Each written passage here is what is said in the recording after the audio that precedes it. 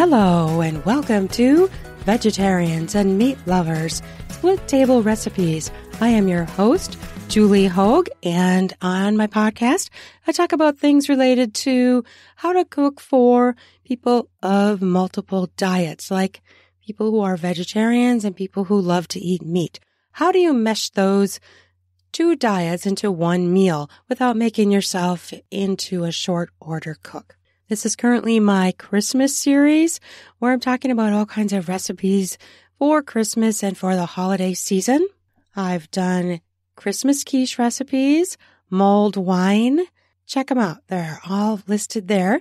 And this one is about Christmas cookies and an appetizer, which is a hybrid appetizer with meat and vegetarian portions so that you can feed your people, whoever are making cookies with you. So imagine you're making this day of cookie baking, right? And you're having some friends over or some family or just your own family from your home, and you've been focusing on the cookies. You forgot to get something for everyone to munch on while making cookies. I have a recipe that I created out of necessity. We were throwing a party and I had forgotten to buy some things for a particular recipe, and I needed another dish to put out. And so I came up with this recipe last minute. So that's why in my cookbook, One Dish, Two Diets, which is actually free right now, an ebook on Amazon. Today's the last day, so get it. I'll put the link down in the podcast notes. The last minute hybrid pickle wrap appetizer. It's something that you probably already have all the ingredients for in your fridge. They're very common ingredients that people use every day. So it's something that you could make this last minute and put it out. And then I'm also going to talk about cutout cookie recipe, peanut blossoms, and Pulla bread, which is a Finnish recipe that has been around for a very long time. My family history is Finnish. My dad was 100% Finnish, and his parents actually were born in Finland. So this recipe is actually from a different cookbook, but I'm including it in this recipe podcast because it's so good. It's a wonderful Christmas bread to have. So those are the recipes that are going to be in this episode. I'll put as many of them as I can down in the podcast notes, but since I'm doing several this time, they may not all fit. So I'll put a link to the hybrid pickle wrap appetizer onto my website. So you can click through there if you want to see that recipe. It's pretty easy. You might even be able to remember this one without having to look it up. But I also put it on Pinterest, so it's done pretty well on Pinterest. It's a little bite-sized appetizer. It looks like a little roll. It's actually pretty attractive looking. It looks nice. It looks like it was complicated to make, perhaps, but it's like so super easy.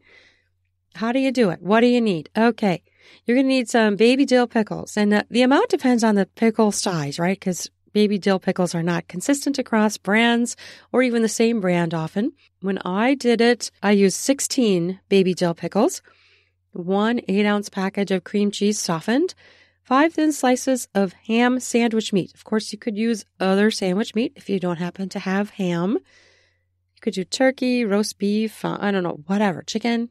And 10 deli sliced thin pieces of cheddar cheese. It's better to have those because they're so thin and big, like a big square, right? And they'll cover a lot of the tortilla without making it really thick cheese. You could try slicing it really thin, although that'd be a little bit more time intensive. But if you happen to have these in your fridge for making sandwiches, they're perfect for making this little appetizer. And then you're going to use 4 burrito-sized flour tortillas. Now you're going to make some vegetarian and some meat ones if you're going for the hybrid plan for the last-minute hybrid pickle wrap appetizer. It's a great solution if you're running low on food, you're having a party and you want to make these quick. Instead of running to the store in the middle of your party, you could just make these. I mean, they're pretty easy and quick, and people tend to really like them. Okay, so what are you going to do? You're going to lay out the tortilla on a flat cutting board. You're going to spread 2 tablespoons of cream cheese over the entire surface of the tortilla. And then you're going to lay 2.5 slices of cheddar cheese in a line down the middle of that tortilla. For ham rolls, lay 2.5 slices of ham or other meat on top of those cheese slices. And since you're going to use 4 tortillas, what I've often done, depending on how many people are going to want meatless, I do 2 burritos of meatless and 2 with meat, like half and half. Obviously, you can vary that as you desire. Then you're going to spread 1 tablespoon of cream cheese down the middle of the ham, or the cheese slices. And then you're going to dry off the pickles with a paper towel to remove surface moisture. That just works better so they're not like drippy, they're not getting the tortilla wet. So I find it better to just roll them in there, blot them in a paper towel, get them drier than they are when they first come out of the pickle jar. And you're lay them down the middle of the cheese or the ham slices, just like a line of pickle. That sounds kind of funny, right? A line of pickle. Then you're going to roll the tortilla tightly, starting at one edge parallel to the pickle. So roll it as tightly as you can. And as you're doing this, kind of squeeze it and press as you're rolling it so you get it as tightly as possible. And you're going to keep rolling, go over the pickles and all the way to the other edge. So you make a roll. Then you're going to cut this tortilla roll into 1-inch sections and repeat for the remaining 3 tortillas. And then you can serve it immediately or put it in the fridge. It's in my cookbook, 1 Dish 2 Diets, and which is actually free right now in ebook. I am celebrating Christmas, so I'm doing a free promotion. And also to celebrate the fact that 1 Dish 2 Diets is now in hardcover. So it's available in hardcover, audiobook, which I actually narrated myself. And with that, you actually get a copy of the ebook when you do the audiobook. And it's in paperback. And of course, ebook. The ebook is the one that is free right now. So check that out. Today is the last day that it's free, December 10th, 2022. It is free until 11:59 Pacific Standard Time on Amazon. So check that out.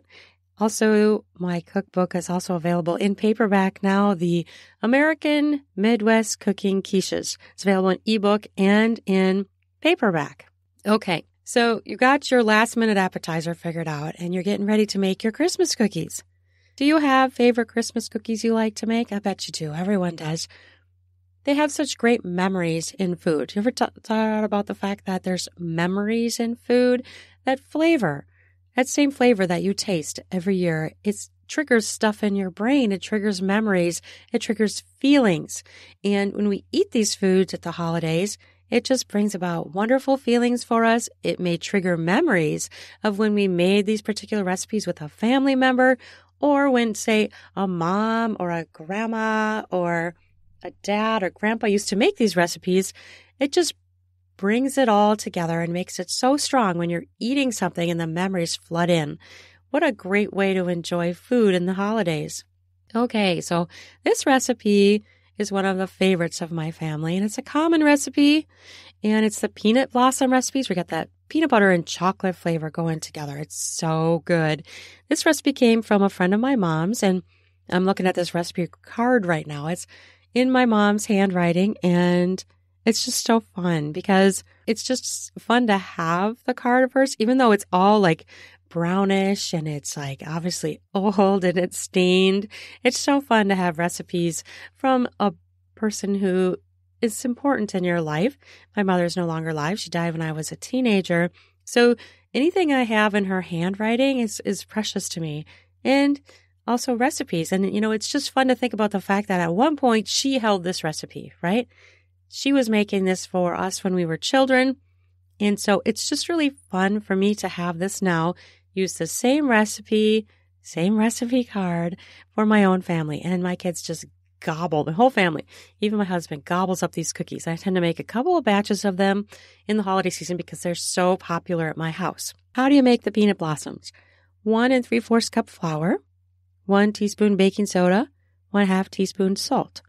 You're going to mix those dry ingredients together in a separate bowl. You're going to do 1/2 cup butter, and I usually make it a little bit melted. It doesn't have to be like hot or anything, but just melted so that you can stir and cream together the 1/2 cup butter, 1/2 cup peanut butter, 1/2 cup sugar, and 1/2 cup packed brown sugar. So cream all those together, and then you're going to add 1 egg and 1 teaspoon of vanilla. Then you're going to blend your dry and wet ingredients together in a mixing bowl in a mixer. So you're going to want to use a mixer for this to really mix up your dough. An electric mixer works the best here. So you're going to do that, and you're going to make the dough ball. And I find it works best if you then wrap that dough ball in wax paper or parchment paper or something, you know, wrap, some sort of wrap, and then put it in the fridge for a while so it gets firm. It's just easier to make the balls. They're not as sticky, as mushy, and It's just easier to work with dough that is chilled. So I stick that in the fridge, let it get hard, let it firm up a bit, and then I'll take it out and start to make the cookie balls. So you're going to make cookie balls in your palms. You're going to just do like a little teaspoon, and you're going to roll the ball in your palms. And then you're going to roll it in a bowl of sugar so you get it sugar coated. You could try this with Splenda. I have not done that yet. My oldest son is into low sugar, which I actually am too. So sometime I should try this with Splenda and see if it works good. I've made my banana bread recipe with Splenda, and that actually worked out very, very well. I was amazed how good it turned out. So Splenda is a good option for people who want to cut sugar or still avoid sugar during the holidays. But this recipe I generally make with full-blown sugar. Okay, so then you're going to put it on a cookie sheet, and you're going to bake it. And I tend to bake it at 360 degrees for about 5 to 6 minutes. And then you're going to pull it out, and you're going to put the Hershey Kiss chocolates in each one. So you're going to press it down in there. Press that Hershey Kiss down in the ball of the cookie. And then you're going to put it back in the oven and cook for another 5 minutes or so until golden brown. And these are kind of deceptive cookies. They don't really get like golden on the top. So if you're questioning whether they're done, I would suggest taking a spatula and like scooping one up a little bit and looking at the bottom because they can be overcooked. It's kind of deceptive. It looks like it might not be done. So, and also it depends on the size of your cookie ball. If you're making bigger balls, you're going to need to cook it longer. If you're cooking smaller balls, less. So that is a variation. And I usually seal these up in a container and everybody eats them very quickly. They don't last long around my house. They are really good though. I mean, they're just a delicious flavor. They're a Christmas holiday favorite. I know many people have that recipe, but that's the recipe I love and it's really good. I totally recommend it. Okay, and this is another recipe I totally recommend. This is the best cookie cutout recipe I've ever tried. And it's from my aunt. My aunt is an amazing cook. I have a lot of recipes from my aunt, and it's just fun to, again, use her recipes too. Okay, this is for cutout cookies, and the nutmeg in this it's really delicious. It's a really good cookie. Like I said, I've tried other cutouts, and my kids are just like, no. Not as good as this one, Mom. This is the best one. So you need 4 cups of flour, 1 teaspoon baking powder, 1/2 teaspoon baking soda, 1/2 teaspoon salt, 1/2 teaspoon nutmeg, 1 cup of soft butter. There's a note here that says you could use like vegetable shortening. I have never done that. I've only used butter. 1.5 cups of sugar, 1 egg, 1/2 cup dairy sour cream, and 1 teaspoon vanilla. Now, if you do not have sour cream, a good substitute for that is 3 ounces of cream cheese and milk to make about a 1/2 cup. So whatever it is, the sour cream or the cream cheese, do get it to 1/2. I usually use the sour cream. I've never actually tried making it with the cream cheese and the milk, but my aunt has that on here as a way to make a substitution if you happen to not have any sour cream on hand. Okay, so you're going to sift the flour, stir the flour, the baking powder, soda, salt, and nutmeg together. You're going to stir that all so it's all mixed up nice and good in the dry ingredients. And then in your mixer, your mixing bowl, you're going to have the butter, the sugar, the egg, and you're going to beat that on medium speed until it's light and fluffy. Then change your mixer to low speed and beat in the sour cream and vanilla until the mixture is smooth and mixed. Next, you're going to add your flour and beat it until it's well mixed. Using a rubber scraper, you're going to be obviously, scooping down that flour that gets stuck on the sides of the bowl so you can get it all incorporated into the dough. And it's going to form a dough ball that you are, again, going to want to wrap in waxed paper or foil or parchment paper or something. Wrap it up so it stays moist and put it in the fridge for several hours. This is a thing that I do because it's so much easier to work with it when it's firm, when the dough is firm. If it's all like soft and sticky and stuff, it's really hard to roll out. So I tend to do this. And sometimes if I'm having, people over or my family is making the cookies with me, my kids, I'll plan ahead and I'll make this even the day before or the morning of early so that it has that time to sit there. And it's kind of nice to have the dough out of the way. So when you're doing cookie making, the dough is already done, right? So then you just have to start actually processing that dough. And you're going to roll it out on a floured surface with a rolling pin. And it's important to get the consistent thickness, if you can, across the cookies so that they bake the same way on the pan. If you have some that are from a thinner dough rollout, they're going to get done quicker. And you're probably going to have to remove them before the end of the cooking time because they're going to get done before the thicker ones do. So I try to have it be consistent. Of course, when you're making cookies with other people are rolling them out, that may not happen. But then maybe, you could have a pan of thinly rolled out cookies and a pan of thicker rolled out cookies. And you're going to use those cookie cutters and do all those fun Christmas shapes, Santa Claus, trees, stockings, candy canes. That's one of the favorite things of my youngest son to do. He loves to pick out which cookie cutter he's going to use. And he likes to use as much of the dough as possible. Like he's an efficient cookie dough cutter outer. He wants to use up every little speck, and if he has a little speck that has rolled out and hasn't been used, he'll look for like a little cookie cutter and he'll just be like, ooh, I used all this, that brings him some sort of satisfaction. I tend to like these a little bit thicker rather than thinner, more like cakey like or doughy and soft rather than too thin and crispy. Everybody has their preferences, but that's why I tend to like this particular cookie. So you're going to bake it in the oven at 375 degrees on lightly greased cookie sheets. I haven't always done that. Sometimes I just forget and I plop it on there and it works just fine.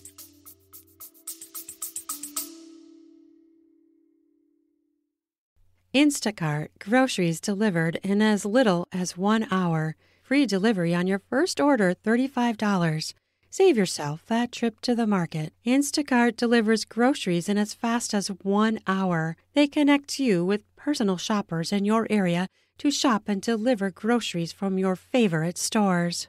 Free delivery on your very first order over $35. Following the link in the show notes lets Instacart know we sent you and help support our show. Multiple stores available. Shop all of your favorites on a single order. The products you love from your local stores. Hand-selected by shoppers based on your preferences. Delivery to your door in as fast as 1 hour. Instacart highlights deals to help you save money. Don't we all want that? Find everything you usually buy and get smart suggestions for new items. Instacart picks the freshest produce and keeps your eggs safe too. Woohoo! Those are things I want. Try it out today. You will love it. Typical time is 10 to 12 minutes of cooking until they are golden brown. Now, they start to get golden brown on the top. They're probably really golden brown underneath. So you really need to get them out. So I tend to try to get them out, just as the tops are just either not golden yet or just about to turn or just turning golden.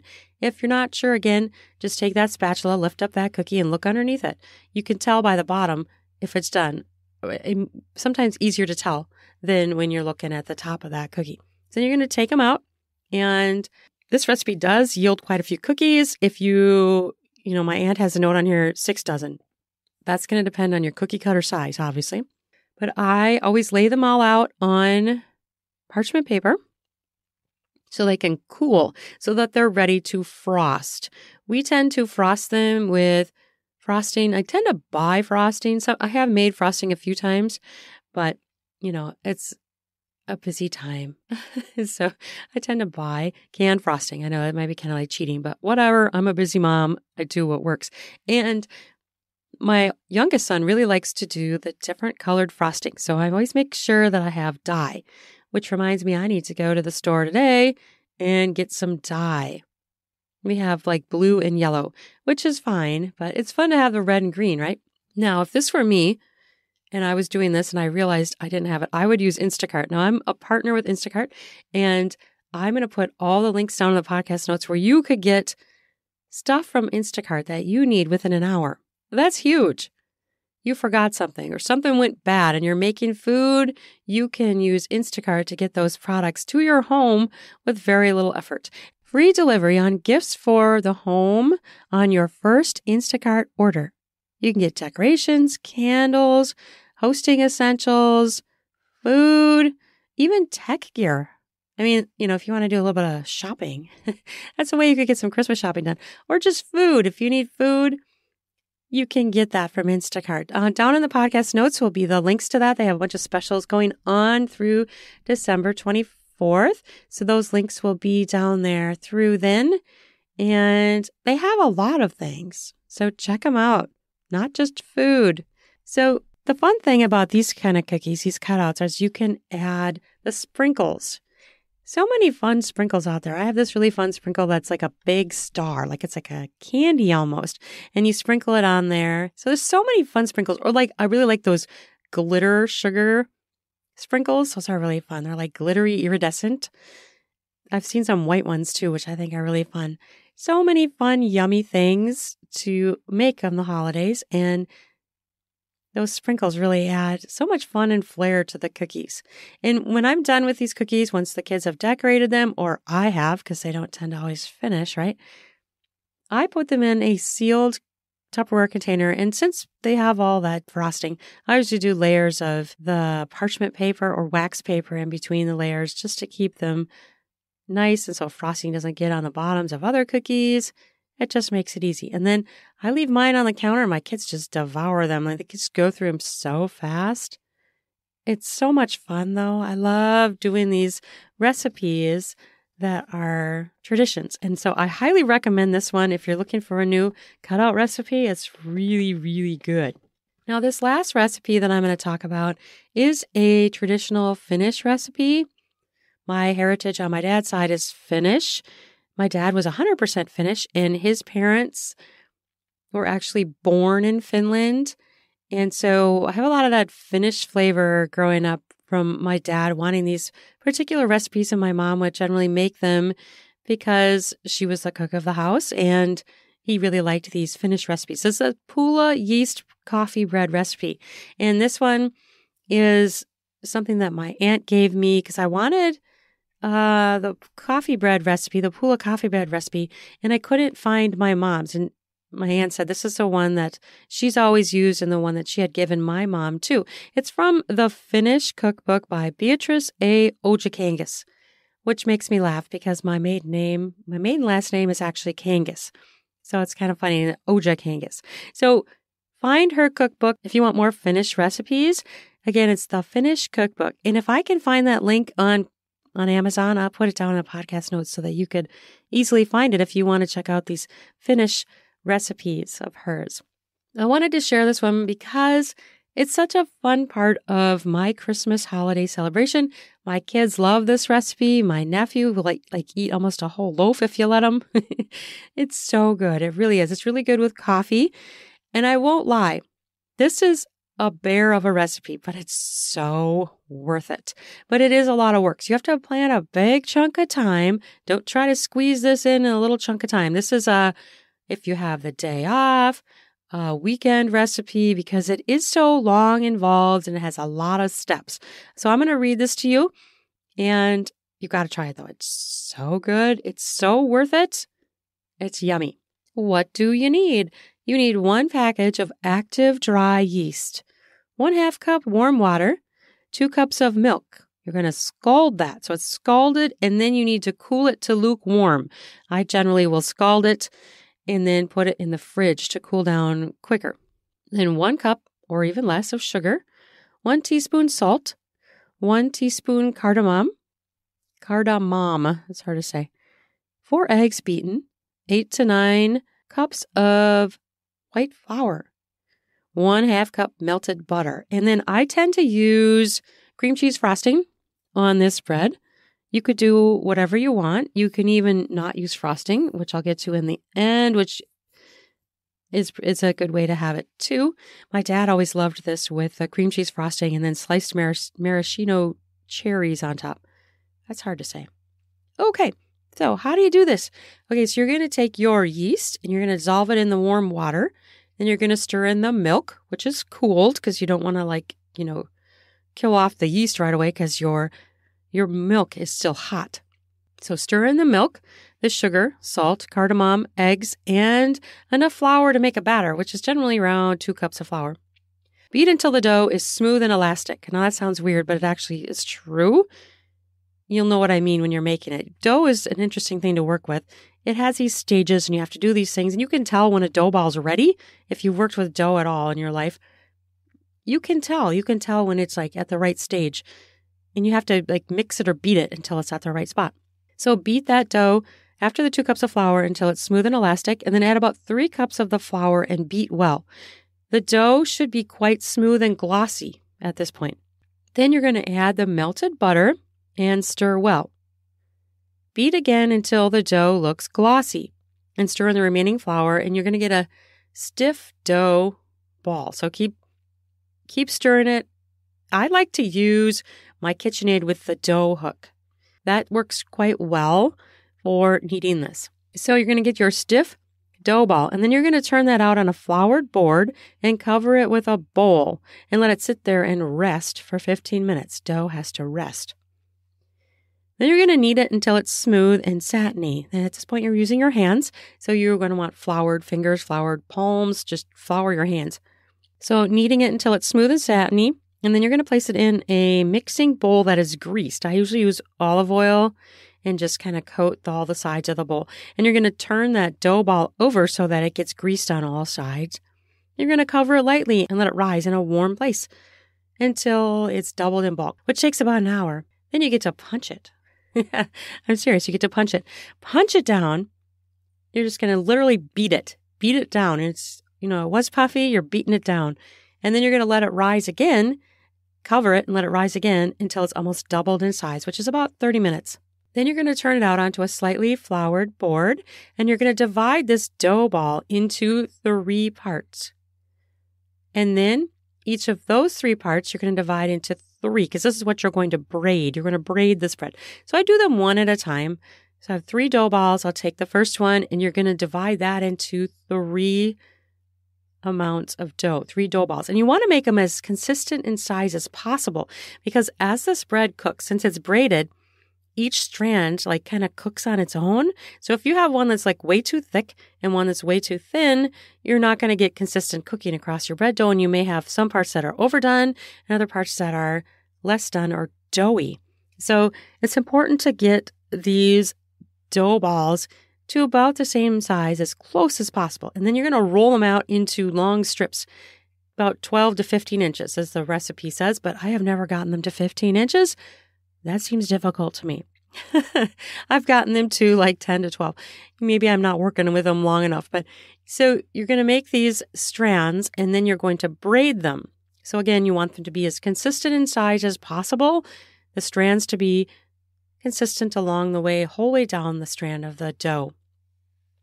Then you're going to pinch it at the top and kind of fold it under. I've forgotten to do this sometimes. And then in the ends, the loaf will start to, like the strands will start to pop apart.